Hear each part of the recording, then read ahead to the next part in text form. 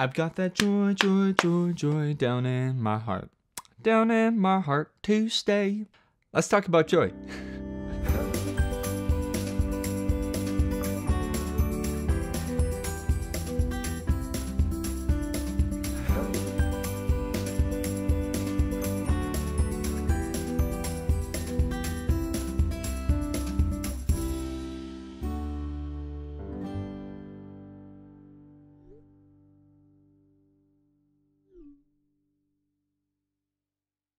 Hi, my name is Marcoux, and this is Trail Mix with Pure Witness Ministries. Now, why is joy so important to the life of a Christian? In fact, why is it important to everyone's life, Christian or not?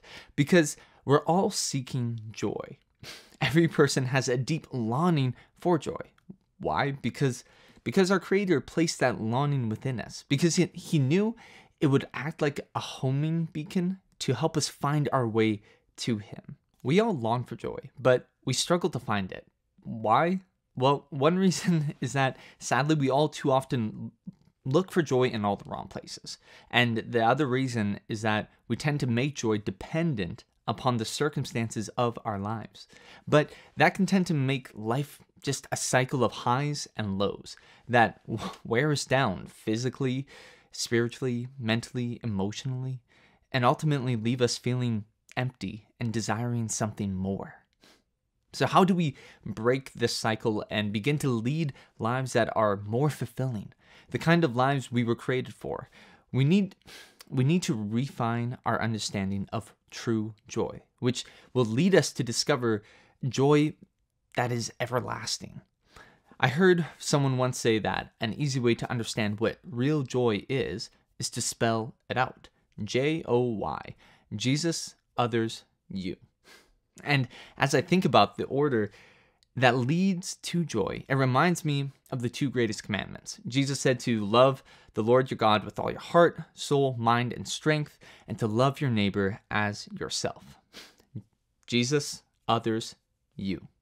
And it's right there. And it's amazing that the key to joy is to be found in the two greatest commandments, as if God knew exactly what we need to become fulfilled in this life. So the first thing that we need to do to have everlasting joy is to love God above all else. In every aspect of our lives, He calls us to love Him with our soul, the very essence of who we are, our mind. He wants us to love Him with our thoughts, our intellect, our ability to think. He wants us to love Him with our heart, our deepest emotions and the passions that drive us. And lastly, He wants us to love Him with all our strength, with our physical bodies. As Catholics, this speaks deeply into the sacramental nature of our faith. Our bodies and how we use them counts.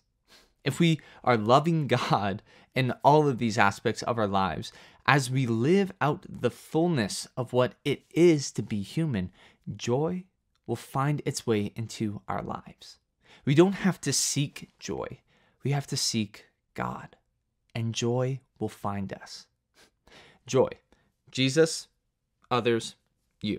So we've covered Jesus. Let's skip over others for now and go straight to you. I want you to ask yourself this question: do I love myself? Now, that's a hard question. To love oneself can get confused with many things, from taking care of one's basic needs, to self-indulgence, to asking ourselves, how could I ever love me, as I focus on all my faults and failures. In the end, we miss out on what it truly means to love ourselves. To love myself authentically, I have to know who I am. I am a child of God, the son of a God who is love Himself. That's where loving ourselves begins.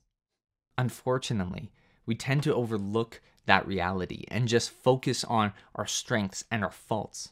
And the enemy gets in there and nudges us away from our identity with a loving Father God and makes us feel as though we are on our own, and that our identity is merely what we do, and that our sense of worth is measured against worldly success and failure. But this thinking is exactly what robs us of a life of joy. St. John Paul II was good at reminding us we are not the sum of our weakness and failures. We are the sum of the Father's love for us and our real capacity to become the image of his Son, Jesus. Made in the image and likeness of God, adopted sons and daughters of the King, our lives have an intrinsic worth and dignity.